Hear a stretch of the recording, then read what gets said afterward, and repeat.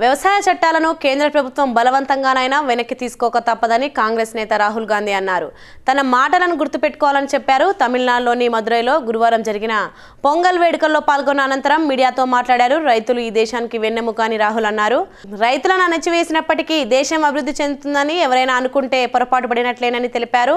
భారత చరిత్రను చూస్తే ఈ విషయం అర్థమవుతుందన్నారు. రైతులు బలహీనులైన సందర్భాల్లో దేశం కూడా బలహీనమైనదని గుర్తు చేశారు. అలాంటి అన్నదాతలను ప్రభుత్వం నిర్లక్ష్యం చేయడం తగదని అన్నారు.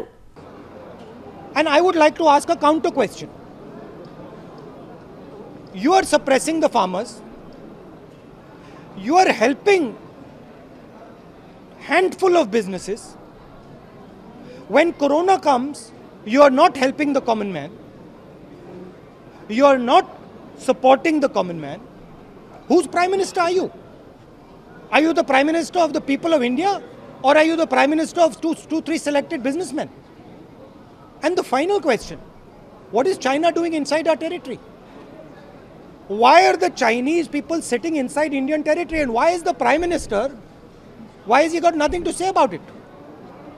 Why is the prime minister completely silent about the fact that Chinese troops are sitting inside Indian territory? But these are the real questions to be asked. I'm very, very proud of what the farmers are doing, and I fully support the farmers, and I will continue to stand with them. I raised their issue in a yatra in Punjab, and we will continue to do it.